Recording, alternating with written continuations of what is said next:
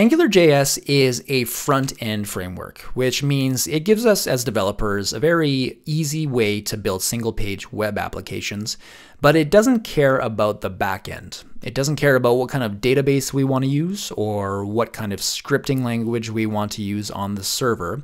It only cares about the front end. And if we want to interact with data from a server, we have to be sure to expose an HTTP server that serves up our data. And Angular gives us a few ways to make this interaction very easy. And the first way that it does it is with its HTTP service. And the HTTP service has some methods like post, get, put, and delete. And those are the common HTTP verbs that you've probably heard of before. So to get a sense for how this works, we're going to mock out some interaction with an HTTP server just locally. The first thing we'll want to do is create a new folder called data. And within this folder, I'm going to create a new file and call it data.json. What we can do now is take all of this data that we have in here. We'll take that array and we will paste it into the data.json file. Now if we save that and come back over here, we really don't need our cribs data variable anymore because our data is not going to be local to this factory anymore. We'll want to use HTTP to get that data. So the first thing we do is we inject it into our function here. Now this getCribs method was previously just returning that local data, but what we want to do now is we want to say that we want to return an HTTP GET call to data/data.json. So now when this getCribs method is used elsewhere in the application, it's going to make reference to this function, which will return an HTTP GET request to our data, which exists here. We wouldn't typically have a JSON file with some data sitting within the project folder.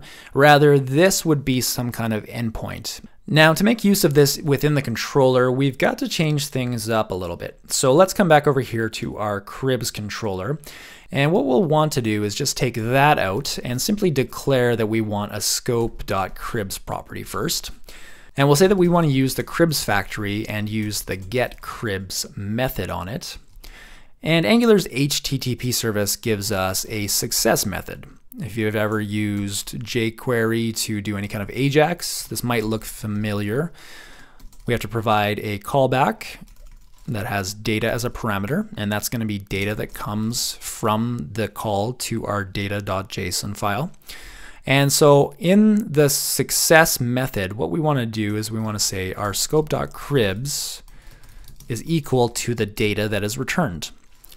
And along with success, we also have an error method. And this error method works in much the same way. We provide a callback function that takes error as a parameter. And if there is an error, for now, we'll just log that to the console. And just to make sure this is working, let's go back over to the browser. And if we refresh, we see we still get all of the data coming through just as it was before. The difference now is that the data is into its own file, and we're using a factory to make an HTTP request for that data. Then within the controller, we use this getCribs method to make a call to that data. When it successfully comes back, we are going to put it on scope here. And if there's an error, we're just logging the error to the console. So that's how we make use of the HTTP service to query data. And we haven't taken a look yet at how we would save data with HTTP, but it's worth noting that there's another way to do HTTP requests with Angular, and that's with the resource service that Angular provides. Resource is really designed to work with what are called RESTful APIs, and it gives us some methods like query and save and remove, and it's kind of an abstraction over the HTTP service. HTTP is kind of considered to be a lower level service in Angular. So again, while we haven't really wired up a true backend for our application, we can get a sense for how it works by making our data.json file be the place where the data comes from.